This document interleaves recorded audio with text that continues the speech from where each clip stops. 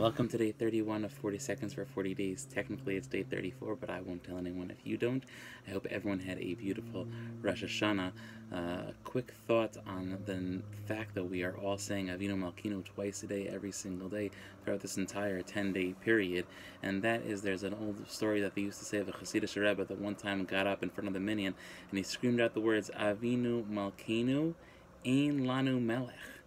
He says, our Father, our King, we don't have a king.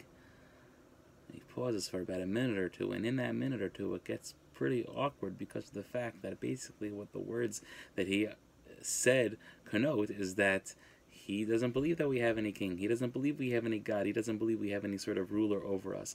But then after about a 2-minute pause, he says, Ella ata, ein lanu melech Hashem. We don't have any king. When it comes to our relationship with the Almighty, we don't have to view him as the king in terms of our one-on-one interaction with him. True, he is the king. True, we have to give him the kavod and respect of the Melech Malchei Amlachim, of the King of Kings. But at the end of the day, we view him in our one-on-one conversations as Ata, as you. It's you, God. It's you, our Father, our Avinu Shabashamayim, our Father in heaven.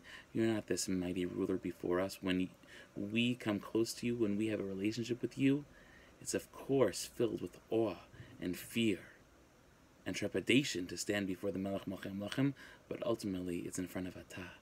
It's in front of you, God, our sweet Father in heaven, who wants nothing more than to have a close relationship with us as we continue through this very trying Aseret Simei Tshuva season. It's always trying, but in particular this year, in the response to this entire pandemic, this season feels even more important than usual. Let us make the most of it, and specifically let us hone in and realize that Ein Lanu Melech, we don't have a king.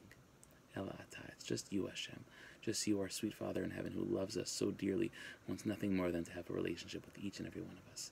Everyone should have a beautiful day.